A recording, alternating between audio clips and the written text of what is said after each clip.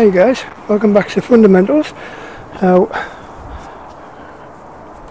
this is Fundamental 4 and it's quite possibly the most important of the fundamental basics of archery, and that's your finger grip.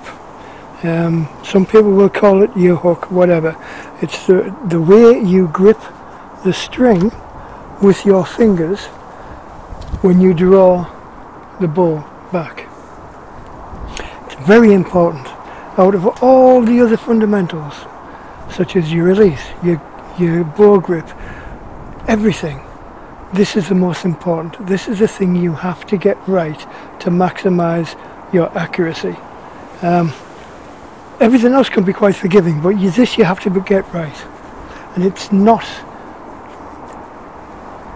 difficult, but it takes concentration and practice. Because if you think about what you're doing, you're attaching an arrow to a piece of string.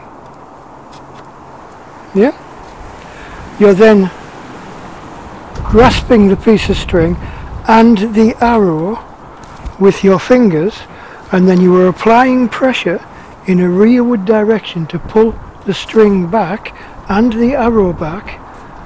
And then at some point you're releasing the arrow. Now during all of that process of the drawing back and what have you, your fingers are in contact with the arrow. Now if you apply too much pressure in one direction, for instance, if you put downward pressure with your top finger, now bearing in mind I'm assuming that we're talking for the visually impaired here, we're talking target archery basically, and you're shooting split finger. You put too much pressure on top, you can actually tilt the arrow up slightly. If you put too much pressure from below, you can tilt it down, and all sorts of variations in between.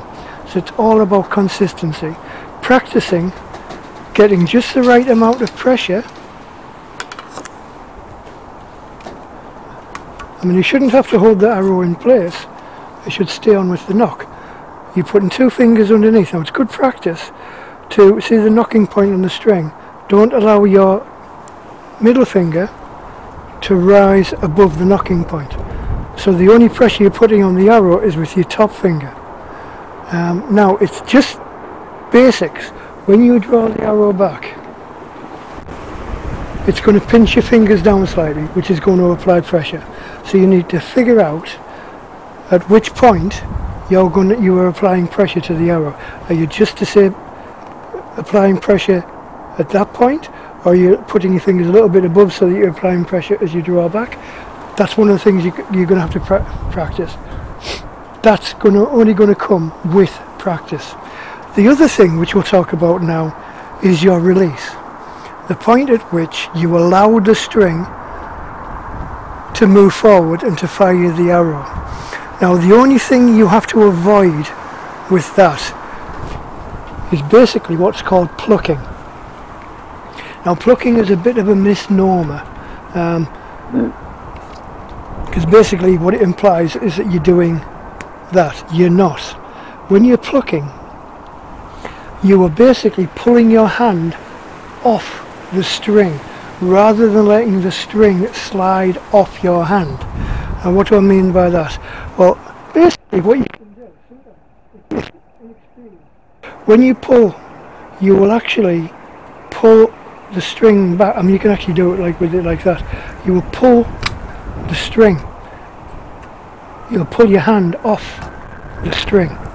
That can cause sideways movement of the string. It can cause outward twisting of the string, which in itself is not bad, but it just disrupts the shot. What you're aiming to do is to allow the string to slide off your fingers, and you do that simply by relaxing the hand, allowing the hand to just relax, just allow the hand to open. When you draw back, you apply a certain amount of tension. Once you get to a certain point, the tension eases in your hand, but it becomes self-perpetuating, that tenseness, that tension. And then when you get to full draw, when you've decided to loose the shot, you relax the hand and allow the string to ride off your fingers. This is the most consistent way of doing it.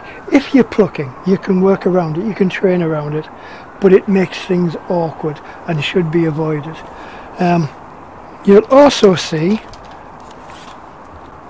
so you know, this is one of the things that, one of the things you'll also see is if you watch professional archers, when they get to full draw, they pull the hand back, they fling the hand back. Now, an inexperienced archer doing this will have the tendency, when you get to full draw, to pluck, because you're trying to get your arm thrown back. It's not necessary. You can just bring your hand back to full draw and just release, and you'll get the same kind of clean release as you would as a professional, I'm saying that, as potentially the professional archers get. You see, what the professional shooters are doing is they're not moving their arm back until the shot's gone. They're not doing that and letting go. They're actually doing that. If you watch them, the hand opens. I've seen so, and it's a personal thing, and I think it's a comfort thing as well. You have to be comfortable with your release. I mean, I've seen some really strange releases, and there's one guy I watch on YouTube quite regularly, and his release from that point there is that he literally whips his hand away.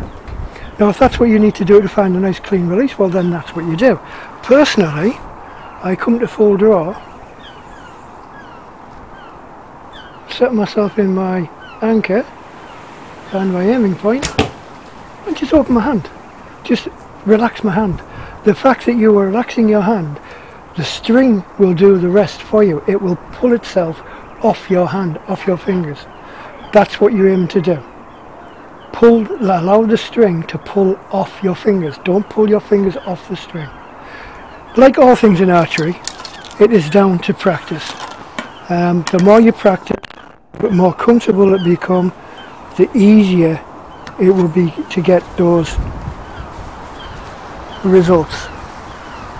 So basically, come to full draw, find my anchor, find my aiming point, relax my hand and allow the arrow to go, allow the bow to do its job, allow the tension in the string to throw the arrow away, which is what you're aiming for. Right, last one, and then I'm going in because that wind is a bit, we've got a wind of about 25 miles an hour, which is giving us like a -10 degree wind chill. But anyway, there we go. Hope you enjoyed that, hope you find it useful. Any questions? Now, I've been thinking, if anybody has any questions, I wouldn't mind doing a question and answer video. Maybe if you've got questions about whatever, about my history in archery, about myself, what kind of bows I like to shoot, technical questions, ask away. And if once I get enough questions together, I'll do a Q&A. Right, anyway guys, hope you enjoyed that video. See you next time.